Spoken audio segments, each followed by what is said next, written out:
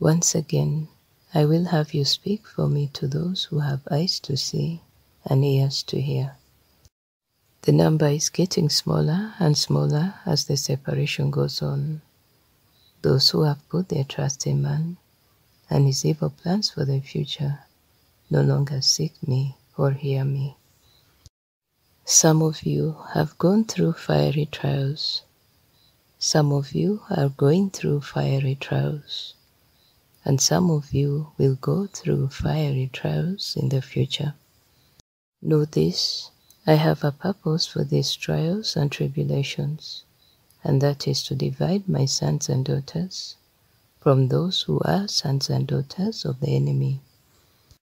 I am separating the holy from the profane, those who live in and by my spirit, from those who live in and by the flesh, and those that love this world, from those who look to the world that is to come, because it is their home. Without holiness, none of you will see me. You must come out of this world and separate yourselves unto me. There are many who have been sucked down by the vortex of evil that is the current world system. You must look to me, cry out to me, and stretch your hand forth, so that I may snatch you out. This whirlpool of evil, sin, and wickedness will be beyond anything that has ever been before. It would be bad enough if this whirlpool was of water, but it is of excrement. It is like the manure pits of your modern-day farms, where they store it up and then spread it upon the fields by projecting it up into the air. The enemy and all those who follow him try to touch everything with their filthy, wicked abominations. They want to change all of mankind into their image and erase mine. Their fields are white for harvest, but they are coating them with filth. The enemy imitates all that I do. I live inside of my own. They are changed by my Holy Spirit, and we are one. The enemy will try to accomplish this by pharmakia. This is why I must send the former and latter rain in the same month. My spirit will be poured out upon all flesh, and this deluge will cleanse the harvesters and the harvest, and my barn will be filled. Those who know me, or will know me, will accept this outpouring, but those who do not know me, or will know me, will reject my spirit, and shall spend eternity with their Father in the lake of fire forever. This world has become an unimaginable stench to me, but my people are like a sweet aroma to my nostrils.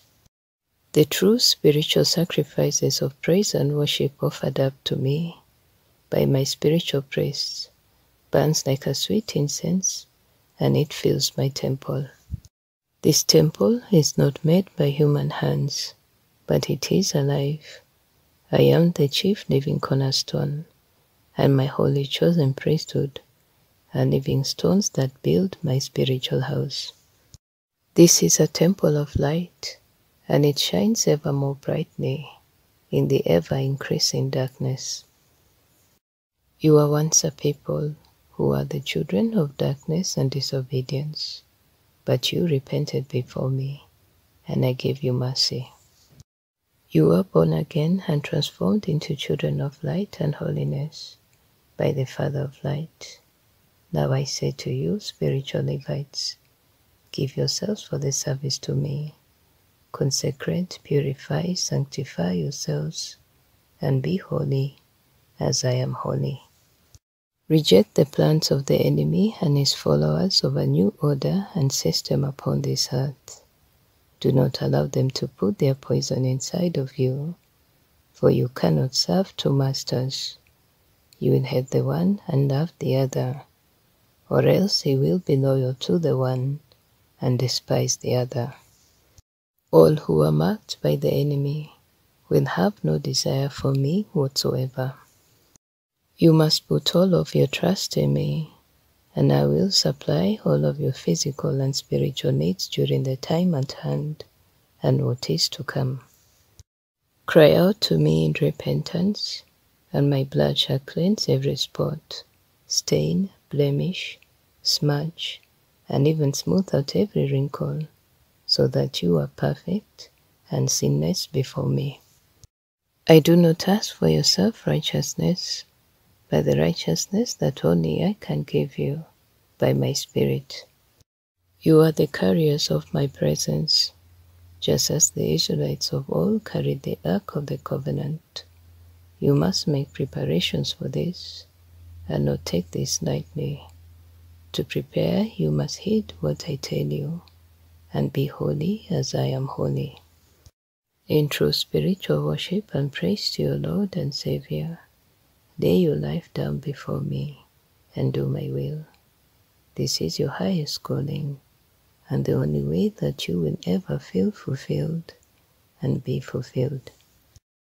I have more prepared for those that yield to me than they could ever ask, hope, desire, think, imagine, or even dream, because it has never even entered into the heart of man, or that my Father and I have prepared and kept ready for those who love us. I am going to prepare a work in your days that you would not believe even if I told you. My chosen priesthood, you will be utterly astonished as I work through you. The way that the world has been will never be again, so do not look back but look ahead and press on towards what I have planned.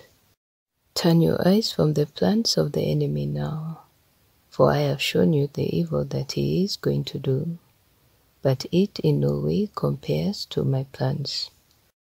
I will come in the power and anointing on my chosen ones, like never before, very soon. Then my transformed ones shall go out in all of the earth, shining my light, to help me seek and save all of my lost sheep. Then I will return with 10,000s of my saints, and consume all of my enemies with the brightness of my glory. It is written, it shall be so. But I warn you, children, do not think that you will escape tribulations, but you will overcome them, because I overcame them. It will be by my blood and the word of your testimony. You cannot love this earthly life that is temporary, but be ready for this life to be taken from you at any time. He who loves his life will lose it, and he who hates his life in this world will keep it for eternal life in my kingdom that has no end. I am Jesus Christ, Yeshua HaMashiach.